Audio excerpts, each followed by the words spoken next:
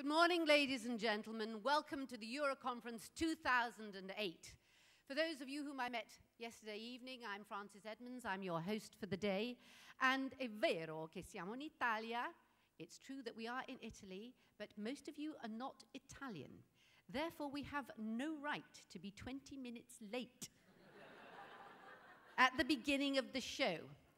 I am warning you with a degree of harshness that this will be made up during the course of the day.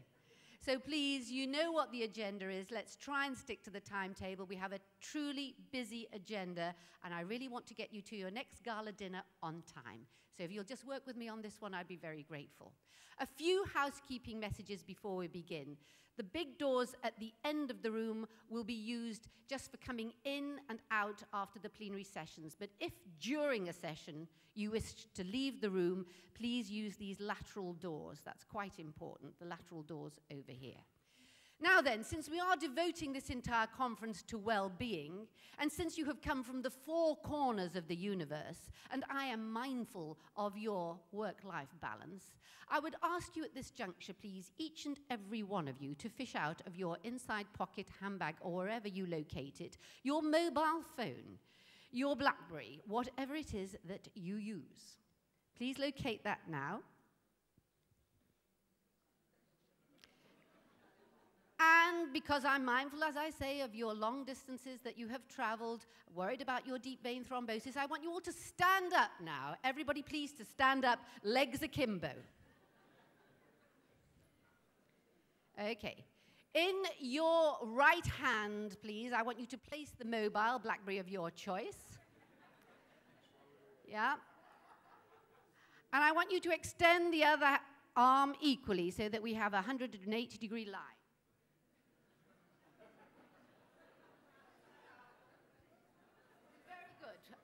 Isometric exercise. Then in a complete 180-degree arc, I want you to move as I'm going to move in a moment and turn that mobile off.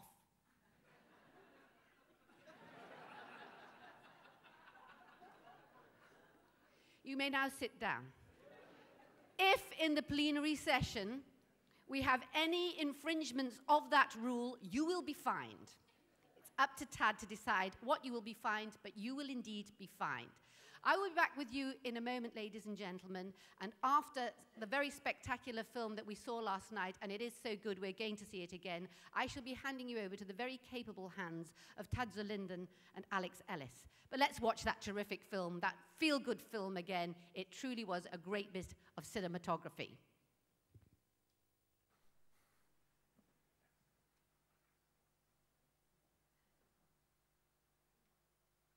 Quite as seamless a transition as I had anticipated. I introduce to you, first of all, Tad Linden, our Secretary General, and Alex Ellis, our President, for the next Road to Road.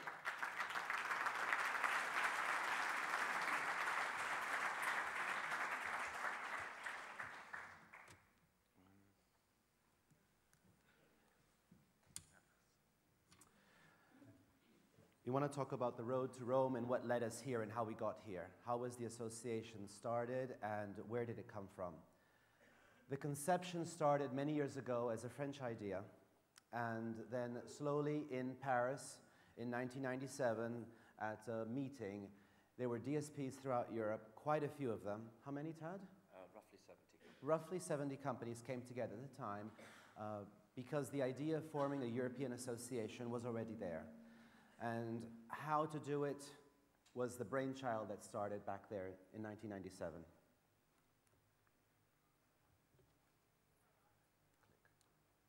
What's in a name? We were in Paris. We sorted all sorts of things out in relation to the association. We decided on a working party to go away and think about how the association was going to function. But we also had a few ideas about names. The SNPRM, Syndicat National des Professionnels de la Relocation et de la Mobilité, suggested